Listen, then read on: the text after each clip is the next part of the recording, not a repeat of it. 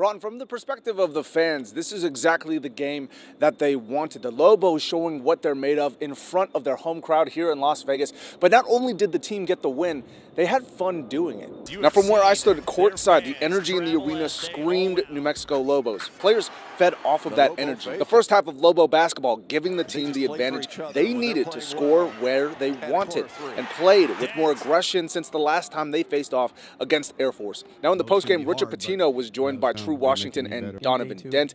They say this game may be over, but the job is not done. Overall, it was about as complete a performance as we've had in a while.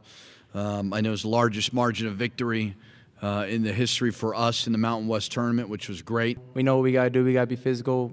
We didn't win any of them against in the regular season, so we know what we got to do to figure it out. This first game, we were just trying to get the rhythm, go into the next game and just get the win. Now, Pitino says moving forward, this road is not going to get any easier, and saying they need to use this momentum as they face off against Boise State Thursday night. Ron?